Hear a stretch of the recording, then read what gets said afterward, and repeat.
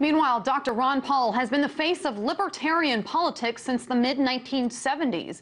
The former Texas congressman served 16 years in the House of Representatives and has run for president 3 times, receiving 190 delegate votes at the 2012 Republican National Convention. Dr. Paul's advocacy for limited government, non-interventionist foreign policy, and free market economic theory have been a rallying point for libertarians all over the world. To spread his views to a global audience, last week, Dr. Paul officially launched the Ron Paul Channel, an internet-based show that broadcasts 3 times per week.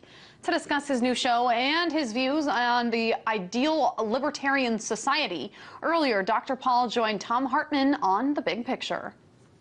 In a libertarian society, government is so minimal, there is no reward for buying government because they can't pass out favor. There's no military-industrial complex. There are no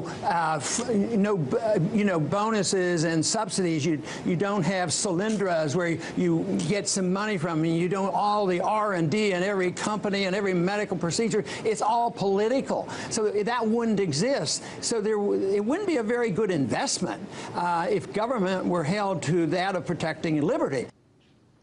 Paul will also speak to Larry King later this week, so stay tuned.